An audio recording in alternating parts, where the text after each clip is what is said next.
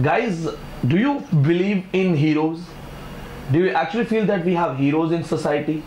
And when how many of you, when think about heroes, you imagine, oh, he's talking about Superman. Superman like this. Or he's talking about Iron Man. Maybe like this. Or he's talking about Shaktiman.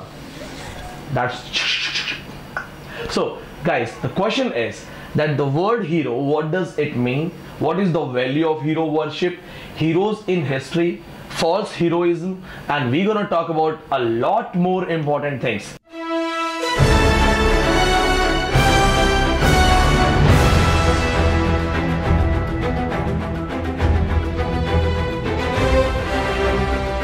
Hi guys, that's Pandey, and I'm sure you guys are doing really well, preparing very hard for the exams. And let's talk about the most important thing today. Guys, I'm going to talk about archetype theories, archetype myths in literature. And here in this video, I'm going to talk about Aristotelian's ideal tragic hero. Then we will discuss Satan as a false hero. We will talk about Carlyle's hero and hero worship. And then we will go for Joseph Campbell, hero with 1,000 faces. Along with this thing, as you know that Pandey keeps on taking you a lot of references, we're going to talk about G.B. Shaw's Man and Superman, where we have life force theory, and then we're going to discuss the artificial hero, superfluous hero, Hemingway code of heroes, satanic hero, Byronic hero, and the most important, the artificial hero, related to the famous writer J.M. Synge, who wrote Playboy of the Western World.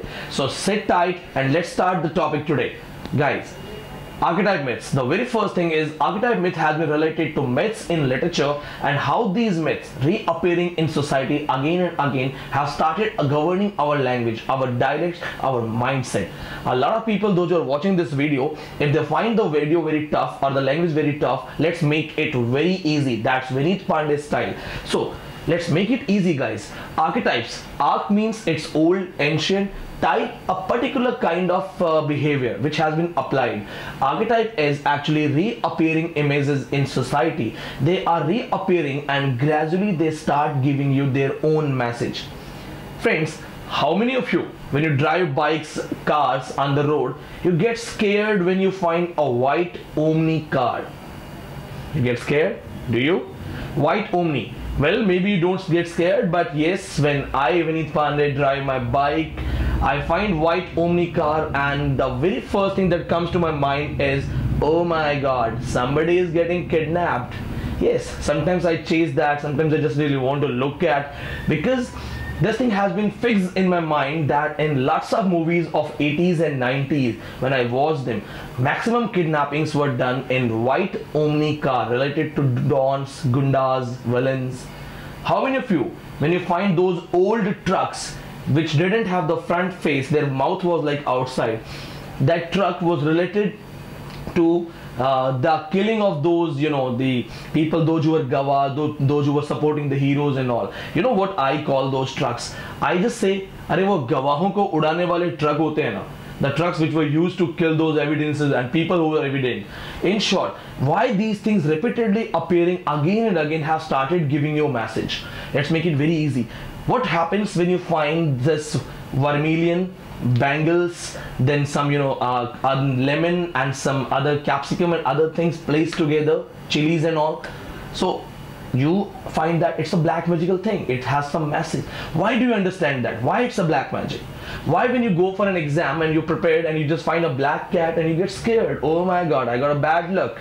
My exam is not going to happen today. Why the 13, Friday the 13th, the black 13 has been related to bad things? Why these things they appear in society? Because they are archetype myths. Yes, Northrop Frye, the Canadian writer, has coined the term archetype myths, and he was supported by his other writers, C.S. Jung, the one who talks about unconscious philosophy, Anna Spratt, who discusses the archetypal patterns in female poetry, and Joseph Campbell, who says a hero with 1,000 faces. So my concern today is the word hero. What happens when you just hear the word hero? Who comes to your mind? Like when we say the word hero, we have multiple heroes coming from various societies. In fact, sometimes students, they write in my sentence that you are a hero. But what kind of hero word is existing in society? Here we're going to talk about the hero with 1,000 faces, hero worship, Carlyle's concept, and false heroism, Milton's Satan. The very first thing that you have to remember is that we have been given multiple heroes in life. So most of the cases when we talk about the word hero, our hero is actually a Bollywood hero or a Hollywood hero. Do you ever imagine that Bollywood heroes, they are always introduced as the people living their life at large? What happens when the hero has to save the girl and the girl has been kidnapped? Just imagine, if you have seen movies, go for those imageries. We just find that hero breaks the wall, or he has a bike and he jumps and he just enters. What happens when, if the real life is there? Suppose hero gets a call, hi, your girl has been kidnapped and you must come to save her. Hero is dressing up, because that's also the part of life. Hero is looking for auto, for Ola, for bus. And what if the hero is saying to the conductor, hi, I'm a hero, I have to save my girl, and the conductor says, sorry, we don't have change of 2000, kindly wait for something else. Do they show you this thing? No. All they show you is heroic things. All they show you heroes boxing, kicking, action, heroes targets, dirty targets, and they create that image. If you remember the very first movie of Ajay Devgan, when he was introduced in some Fool and Kante, how does he come to your college? Remember, yaad karo. College, when he comes to college, he's actually, his two friends are riding a bike and he is on those bikes with two legs, and then this bike, they go like this and he stretches his legs. Are you a sane person when you do this, when you go to the college? Are you insane? Are you cynical, crack? Are you a hero? You say, so that's a hero does. So in short, all these things have been related to a heroism which has been given to us by Bollywood. And my most important question comes to you is that, do we have the same image when we just change the gender and we use the word heroine? So in most of the cases, heroine has been used for getting kidnapped, showing beauty, used as glamorous or sex object in the movies. Friends, you remember 2014 June, there was a question, who has written Visual Pleasures of Narrative Cinema? It was written by Laura Mulvey. Laura Mulvey is one of the famous writers and deals with fourth wave feminism. She talks about women, their role, and women in media. She says that women has been introduced in media as a sex object for glamour. So our heroines are not the heroines who go and beat those villains and they come back. Is it happening in any book, any movie, if you have watched or read, that heroine was kidnapped and the villain asked the heroine to call the hero? Heroine said, hi, don't worry, I'm just coming, and the heroine started beating those villains and then she came back. No, she is tied, she is shown as a weakness. The concept is that, do we have this hero? Let's make it very easy that why they have been given the heroic task. What will happen if you are hanging on a wall with just one hand and you're going to fall down? So you're going to fall down and Superman is flying by. Superman आपके पास से उड़ता हुआ जा रहा है. Superman finds you that you are hanging with just one hand and you are at rest. What will Superman do? You will say, sir, Superman will save me. Superman will try to save me. Why so? Why he has been given this job? Why he has to save you? Because we have expectations. When you say that hero is Abdul Kalam equally. Hero is Captain Vikram Batra. And hero, there are teachers. Hero are our fathers, our parents, our mothers.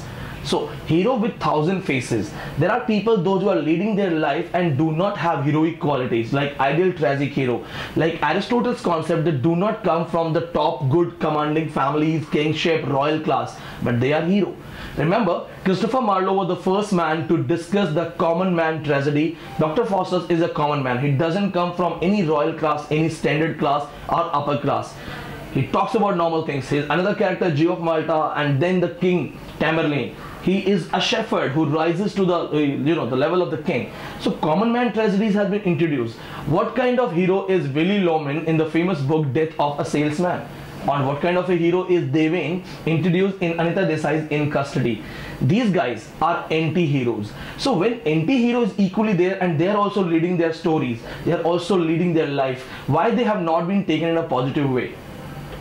Our parents, they do not enter in the houses by breaking windows and gates. They are cultured, they are mannered, they knock.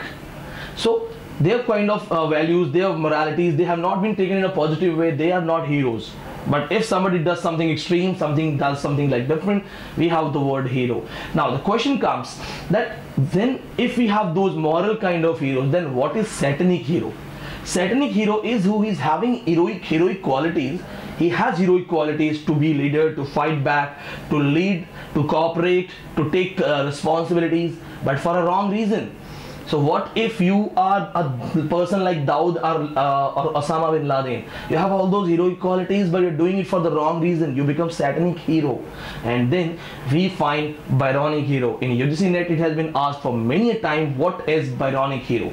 So what is Byronic hero? Byronic hero is actually a social outcast. Remember this thing? Byronic hero is not a moral hero based on Aristotelian concept. Byronic hero is actually a guilt-stricken man. Means he has done something wrong. He knows that he is guilty of something and he is punishing himself for that. He is social outcast. He doesn't want to be the part of society. Even the society doesn't respect him. And then remember, the most important quality of Byronic hero is he is a womanizer and contemptuous of law. He will break the law. He is womanizer. He is totally different. And you can relate Byronic heroes to the Russian hero Superfluous Man. Remember friends, in net there are 3 questions which were asked repeatedly again and again, that what is superfluous man concept, or the books related to superfluous man. So remember that Ivan Turgenev wrote the Diary of a Superfluous Man, which talks about Byronic hero actually. So Russian concept of superfluous man is the same thing: outcast, womanizer, contemptuous of law. But why these heroes are related? And then we have a different hero, Hemingway code of hero. Yes, 99% people, they don't know what is Hemingway code of hero. Ernest Hemingway lived his life at large. He won Nobel Award 1954, Pulitzer Award 1953, and was actually a person who loved life. He started going for expeditions, adventures, parajumping, paragliding. He did everything including bullfighting. His code of hero is who just wants to enjoy life, a hero romancing with life, a hero romancing with nature. That is called Hemingway code of hero. Now the question comes, how the prophets have been taken. Like we talk about Thomas Carlyle's hero and hero worship. They talk about different types of heroes, saying that Odin was a hero in Norse mythology. Then Prophet Muhammad Sahib is the hero. Shakespeare is hero. Napoleon is hero. We have these heroes, but in multiple ways and multiple point of view. But then we have the soldiers. The famous work written by Richard Eldington, Death of a Hero. They talk about the multiple heroes who come from the various society. But guys, the question comes that are we actually imposed with those heroic concepts? The famous book, you must be knowing that, the Red Bears of Courage. The Red Bears of Courage, here we have a hero. He's coward. He's so scared he runs away from the war. But when he realizes that running away from the war has brought him shame, he wants to go back to war to just get one small injury, a wound in the body, which will be called the Red Bears of Courage. So why to go for that false heroism, that false glamorization? Guys, you must be knowing that James Sains wrote The Playboy of the Western World, where Christy Mahan is a character. Christy Mahan is a disobedient person. He never obeys his father. He never works. And one day, when his father is beating him, Christy Mahan gets a spade and hits his father on the head.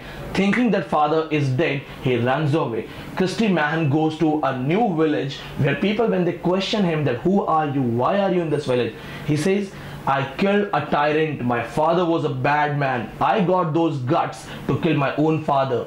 And people, instead of knowing the truth, they start celebrating him. Oh my God, we were looking for a hero. Oh my God, somebody who has come to the city. He's different. He's new. And here we have the post-colonial concept, stranger king theory.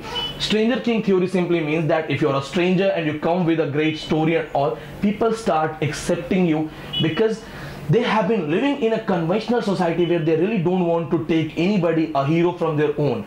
Guys, it's simple. You are in the classroom and one of you starts teaching you. You will never accept. But a person, he comes out of the class and says, I want to teach you. You will have assumption that maybe he's better. That's the same thing. Christy Mahan goes to the village. They start celebrating him. Christy Mahan becomes the love interest of Widow Queen and one more girl. And one day, his father comes and he says that Christy Mahan is not a hero. He just hit me and ran away because he knew that when I'll wake up, I'll come back to my consciousness, I'll beat him. And his whole reputation is insulted. Remember this, friend, that in Ireland, when James Sains published this book, it resulted in riots which are called Dublin riots. In Dublin, traveling, people started doing sabotage, which was hated and condemned by W.B. Yeats. W.B. Yeats said that you prove to the world that you people, Irish people, are not ready for the Irish genius. So the message was that James simply made fun of that fake heroism, false heroism. Now the concept here comes that what is the difference between a common man and a superman? How you become a hero? The moment you become Superman, people, they start respecting you, people, they are start following you, taking you as a leader. But how do you become Superman? G.B. Shaw, George Bernard Shaw, the Nobel awardee in 1925 and one of the best writer with 52 best-selling books, he talks about life force theory in his famous work Man and Superman, where the third act is called Don Juan in Hell. Guys, the concept of life force theory is, I'll ask you a question, I'll give you 10 seconds to answer me. How many of you are pure vegetarians? You'll be like, yes, yes. How many of you really don't want to eat non-veg? You will say, sir, we don't want to eat non-veg. Okay, what if a pure vegetarian has been locked in a room with no food at all, and after 5 days we give him an option, do you want to eat chicken? What will the person say? Yes, yes, give me. Or maybe after 10 days. So if in a particular extreme condition you are ready to eat that thing, it means it was not impossible for you. So it was just that you did not stretch your limit. Let's make it very easy for all the students. Come on girls, many of you are mothers, you have kids. Tell me, is there any reason that a lady, a girl, will choose to fight a tiger? You'll say, no sir, it's not tiger my pet actually, it's tiger. You'll say, no, I don't want to fight the tiger. You know, tiger is very ferocious. You will never try to fight it, right ladies? Now what if, let's go for an imaginary situation that you and tiger are facing each other, and between you guys, it's your kid, it's your younger brother, it's your husband. Will you face the tiger or not? And you will say, sir, yes. We won't even think about that he's a tiger. We don't even care. We'll face it. It means that courage was in you only. It was already there, but you did not try to explore it. So the moment you'll get ready to face the tiger, you'll become Superman. Remember friends, courage is not absence of fear. It's just a judgment that something is more important than that fear. So remember, we all have courage. One more example. Can you jump from 10 feet or 15 feet? You'll say, no. You don't want to take risks. What if it's a fire and you just have to jump? You will do that. So extreme situations, they make you explore you, and it makes you Superman, better than others, and you become hero. The next concept we have is that all these heroes and heroines, how they have been taken in a social society. You go to a young IPS boy and say, hi sir, I'm really inspired and you are my hero. He'll be like, okay, thank you. And what if you go to a young IPS female? Hi ma'am, आप तो मेरी heroine हो, you are my heroine. I'm sure that IPS will slap you. Why so? You go to a young professor, the one who has qualified NET and JRF in very first attempt, and you just say, hi sir, I'm also JRF aspirant and you are my hero. The person will be like, yeah, good. And if you go to a girl who has qualified JRF and you say, hi ma'am, and you are a male and you say, hi ma'am, you are my heroine. You yourself are laughing, I know, and you're smiling. Why? Because this is social construct. Heroine has been taken in a very different way, negative shade, negative light, and heroes, they have been portrayed in a very different light. So that's what I'm talking about, that why these archetypes are given, why Shaktiman will always save you. Many of you are 90s kids, you have seen Shaktiman. Why it's all about that we say, are you Salman Khan? When somebody's trying to lift something, somebody's trying to show you muscles like this, and you say, alright, do you want to be Salman Khan? Why? If you are trying to do good in gym, is it only Salman Khan who is done? But yes, he is the first man who to do these things. So he has been related to archetypes. There are multiple archetypes: Mother India, Bhartiya Nari, the Great Wise Man, those colors, water. So in short, when you prepare for archetype myths, remember 90% people will have no idea about hero worship, heroism, false heroism, and make sure you remember all these points. Whenever you want to have extra things, extra knowledge, you can simply call me or WhatsApp me on my number 85870358227. And yes friends, if you are liking these lectures, I must tell you that we have online classes. In this batch particularly, we have 9 batches. So 9th batch will start from 1st of June. We have started taking admissions, and they get thousands of lectures like this. So if I make these things easy for you in just one video, you can imagine how they get advanced knowledge in the audios. So I'll suggest you, just do not waste your time. Even if it is just 1 month left, hurry up. Text us on 85870 35827. Until then, enjoy the heroes of life. Thank you.